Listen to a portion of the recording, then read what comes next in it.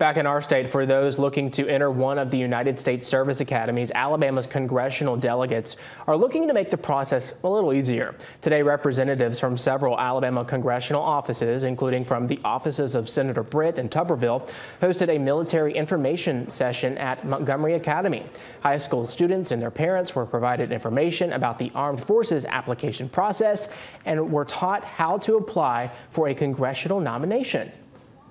Well, it is one of the duties that members of Congress have. It's a privilege for them to be able to nominate young people to attend service academies.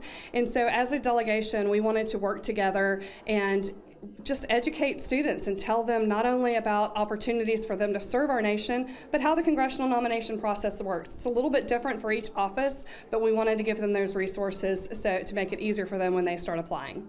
People representing the different service academies, the Air Force Academy, for allowing us to have this wonderful facility. It's nice to have it. Being held at Southern Union Community College this Tuesday at 6 p.m.